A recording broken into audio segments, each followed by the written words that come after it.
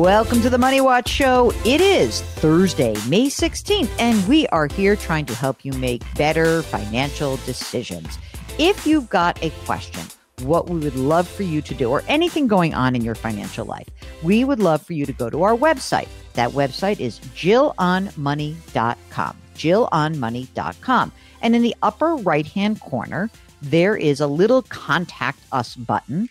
And when you click it, pops up a form. Amazing. That form is essentially your email to us. Now, if you're really shy, okay, we get it. There are some of you. We'll do your email. We have email shows. But if you join us on the program live, it does, I think it's a much richer experience. That's just my 2 cents. I think that we get to ask more nosy follow-up questions. It's better for you guys. So how about that? So if you want to just hop on that website, there's a lot of fun things there. There's the newsletter there. We've got my book, The Great Money Reset, that is, essentially gives you a little bit of a background of how you think about big changes in your life. And anyway, we also got a YouTube show, all sorts of stuff. You know who my co-host is? He is Mark Talercio, the co-host, the executive producer, and the king of all things web. Hello, Mark. Hello, Jill. I have a question for you. Before we started recording, you were talking about how your long legs often cause problems when you're sitting in the theater or on an airplane. Do you think it would be a waste of money for us to fly business class with a 5-year-old? Well, if I'm spending your money, of course, I think it's fine. This is the debate that we're currently having. Because, when we just flew to London, of course, Amanda went for work. So she was sitting up in business class. Right. Theo and I were back in economy. So listen, I have a hard time with this because I do have long legs. And so I feel like it's a drag for me. It's a real drag for me to have to kind of contend with how uncomfortable I am in an airplane. Are you uncomfortable? Like, how do you feel? Well, anytime we fly overseas, it's a night flight. So, we just, am I uncomfortable? No. Is it fun? No. No one gets any sleep. No one sleeps. So I'm just thinking if we were in business class and, Theo could actually lay down or I could lay down, we would actually sleep. Someone said, when you fly business class, like your vacation starts on the plane. That is probably true. But I guess the other thing is to imagine this, that, what's the price differential? Let's really talk about this in terms of, probably, you know what I mean? I would say the difference is probably $3,000 to $4,000. I'm thinking. Is that $3,000 or $4,000 going to make or break our financial future? No. I mean, but that's real money. I know. It's a tough call. I don't know. I mean, for me, it's impossible. I can't even I guess it feels indulgent for a kid. But on the other hand, you can't make the kid fly in coach by himself. Like, well, bye, Theo. Good luck. The stewardess is going to take care of you. I don't think that would work. Or do we buy 2 business and one sit's going and one sit's coming? But then Theo's in economy the whole time. I want to bring our guest in. I'm going to have her make the call because she has kids. So I'm going to be a little bit more. I'm going to say yes because I'm happy to spend your money and I know how much money you have. But let's bring our caller in. This is Esther, who's on the line from California. Esther, what do you think? Is that a crazy thing? You have kids. Do you fly with them? Yeah, you're talking to the wrong person. We're always in one, either the last row or the next to the last row. Is it totally is it wasteful? Yes. Is it but if it didn't change your life, would it just if you had the money, would you? If you were yeah, I'm doing that no matter what.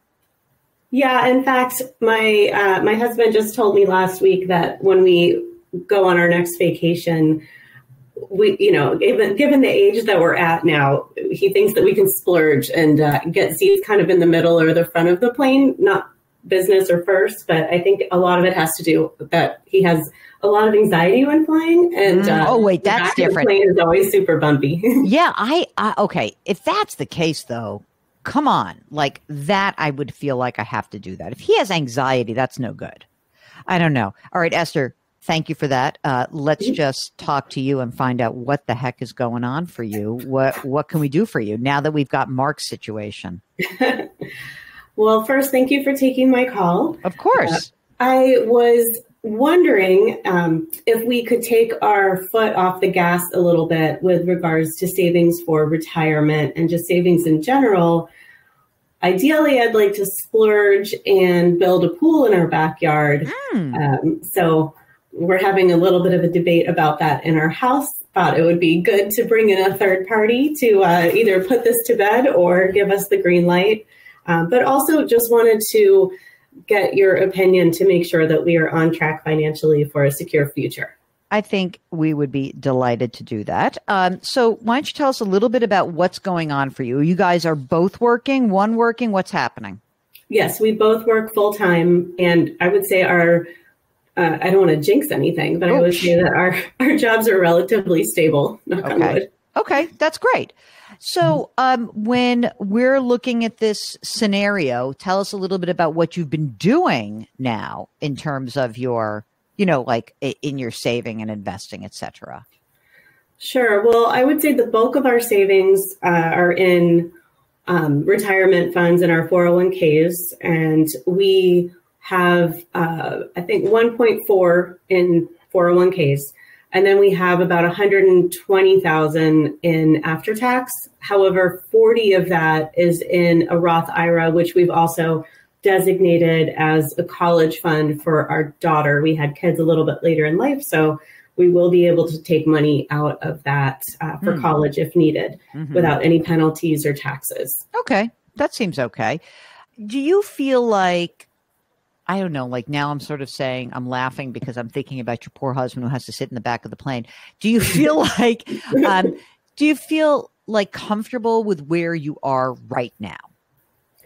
I do feel comfortable with where we are, but I will say that, we make a good amount of money, and once taxes and retirement and all of the other deductions are taken out, we basically get half of that.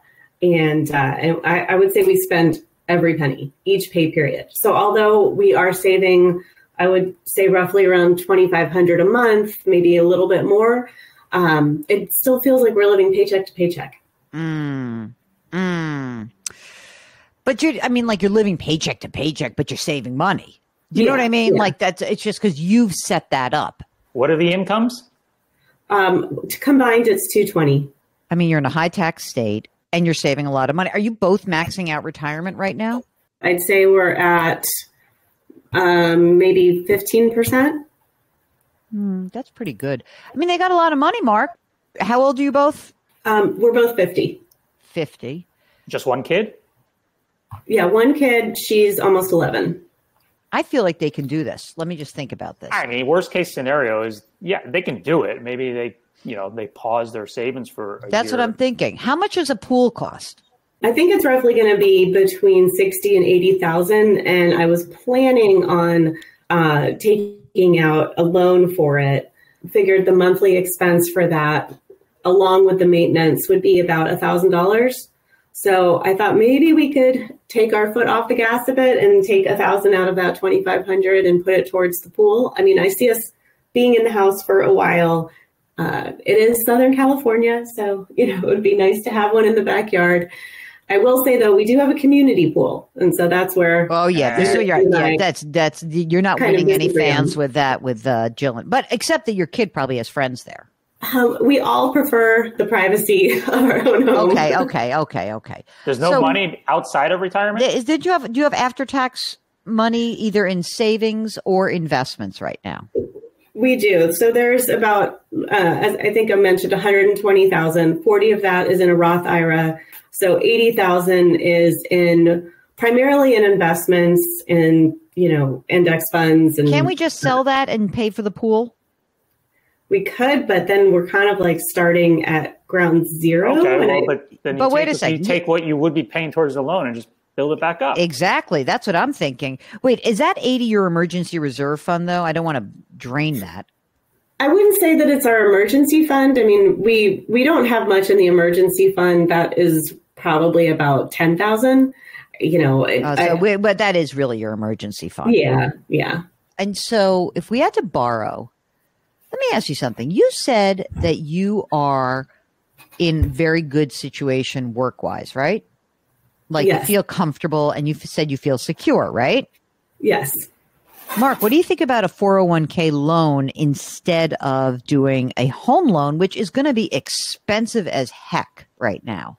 Like, let's say, okay, we got 80 grand that's in investments, which I don't know. How did you get that money? You were like, is this from a long time ago, or is this like recent, or is this an accumulation? Like how did the 120 in the, I'm saying 120, it's really not 120 because 40's in the Roth, we're not touching it, but the 80, where did that come from? That's just an accumulation over time. Okay. So I presume that there are low basis stocks in there. You'd have to pay some taxes. But what would happen if we look at your spending right now? I really probably I would only want to use half of it. So let's say we use 40 grand of your investments. You sell it out. You can leave the rest fine. And then I think you should talk to each of the employers and find out what are the rules around and what is the interest rate for a 401k loan. And then I think we compare it to a loan for this construction of the pool. By the way, 60 to 80 grand. I don't think so. I think I think you better plan on 100 grand because every time a project gets quoted, it zooms up by 20% quickly. So let's presume it's $100,000 that you'll take a portion. You'll be able to get this thing started, rock and roll. And maybe the 401k loan is a better way to go because I feel like you're going to pay it back. It's going to be efficient. And I think it's going to be cheaper. Have you looked into home loans right now, like a home equity line of credit? Yeah, the loan, the interest rate was high. It was about 8.4, and that seemed to be the lowest. 8.4. Okay. So here's your choices. I think you can do this. I mean, listen, you're going to work for a while. You got a young kid. She's 11 years old. Like, you're going to keep working, right?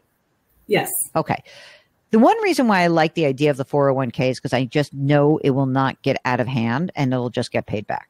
And you got a lot of money that is tied up in your retirement accounts. How do you feel about that, Esther from California? Strange. I've always been under the impression that you should leave your 401k alone. So I know. I do too, but it's just a loan is a loan. We're just looking at your balance sheet, right? We're saying where's the asset and where's the loan against the asset. How much is your house worth? About $1 million. What's the outstanding mortgage on it right now? About $450. I mean, if we presume that interest rates, I mean, we are probably at peak interest rate for home loans right now, okay? But they're not going to come down that fast. So I don't know. There's like an efficiency. How about this? How about you and I make a pinky swear? Check out both of those loan rates, okay? And we'll decide. And when you send us an email back, we will absolutely give you our opinion about which one you should do. But what about one of these personal loans? You think they're any better? I don't think they're any better right now. That's the problem. I think you're better off with a 401k loan. But I will say this. I think that can you cut the quintessential, like, can we do this? Yes. Can you take your gas off the pedal for like 2 years while you're doing this? Yes, of course you can. But, you got a pinky swear with us that you're going to come back and get back into that car and like resume, right? And rebuild and keep doing what you're doing. And I think that, given your age and the fact that you're both well employed, I don't think this is going to be a problem. And I'm very much into the idea that like, hey, this would make our lives better for like the next 10 years that we, have the kid at home, but also that you guys will enjoy it and that it'll be a fun thing. Like, I don't feel like you should, you make a lot of money and you have a lot of money, right? So I think that it's perfectly fine to do this. I really don't think it's a bad thing. I think that you could do it. If you get cold feet at the very last second, or your husband's like, okay, if we're going to build this pool, then I want to go move premium economy at least. Maybe you should like say, okay, premium economy for him because he said yes to the pool. This is fantastic. I'm so surprised. Thank you. Mark, do you think I'm wrong? I feel like I'm being a wish granter today. I think they're okay. I'm with you. I mean, he doesn't want to take his foot off the gas. You're not taking it off the gas. It's just like a temporary pause. Exactly. It's more like you're tapping the brakes for a bit. That's it. Okay. That's it. Okay. And I think you guys can do it. And I don't really think it's not worth it for most people. Okay. If you really want to do something like this, that's like a home improvement, I just think you should do it. Okay. You should do it. And I'm cool with that. I really am. I just think that you guys have to be really clear that, you know what, we're going to do this because we want to do this. It's a beautiful thing. Wonderful, blah, blah, blah. Right. But it doesn't have to be that like you make it this big, how we say in New York, a big Megillah. You don't have to make this the be all end. It's like, it's a thing you can do. It's $100,000. You got more than $1 million. You have equity in your house. You only have one kid. I'm in. I'm doing it. I'm coming to your pool. When's the party? When can we get this thing done? You will for sure be invited. You too, Mark. He doesn't like California. I'm bringing my son. Yeah. Oh, Mark. Wouldn't that be nice for Theo to have a little pool? By the way, what happened to Theo's pool, swimming lessons? Wasn't that a bad thing as it turned out? I mean, he's still doing it every week. It's been almost 2 years, but I think we're nearing the end. Because I thought that Mark said that it was not. He doesn't like it. He does it reluctantly. He's not really into it. He does like. But baseball. Does he know how? But wait, does he know how to swim? That I think you should know how to swim. He should know how to swim. I don't know. If you dropped me in the ocean, if you dropped Amanda in the ocean, we would both be dead within 30 seconds. Oh my God! What am I going to do with them, Esther? Esther, what am I going to do with them? That's above my your pay grade. Pay grade. All right, we already solved this other. All right, Esther, do you guys have your estate documents done? I knew you were going to ask that. Woo! There's a little bit of a hesitation, Mark. You know, we had a lot of the paperwork completed and we never got it notarized. So I will get on top of that. Can we do that? That's silly. Come on. Yeah. I mean, that's the easiest thing in the world to do. How about insurance? You guys have some life insurance because you got this kiddo. We do. We each have a policy of $500. And then I think we also have work policies. I was told we should probably bump that up, but I think, we just haven't. If I know what you should do is, can you get more through work? Because sometimes work is a lot cheaper, I can look at that when our benefits I would look at enrollment starts again. I really would look at that. I would check that out. All right. I think we're done with you. Get your darn things done. Come on now. We really want you to get this done. And I think that if you get those documents done, then you can get your pool. All right. Okay. Deal. That seem real? Okay. We got it. All right. If you, like Esther and her husband, are thinking about a home renovation project and it feels a little bit, I don't know, like out of touch. You're out of the grasp of the relationship and you feel like you're having a little bit of like a conflict. Let us help you. It's so easy. All you have to do is go to JillOnMoney.com, click the Contact Us button, and we would be delighted to help you out. It's so easy. And while you're on the website, all you need to do is just check out all the content, subscribe to the free weekly newsletter, check out our YouTube show, Jill on Money, powered by The Compound. Hey, Mark Talercio, he's the co-host, the executive producer, and king of all things web. We're distributed by Paramount Global. We drop our episodes Tuesdays and Thursdays. Do me a favor, lift someone up, change your work, change your wealth, change your life. Thank you for listening, and we'll talk to you next week.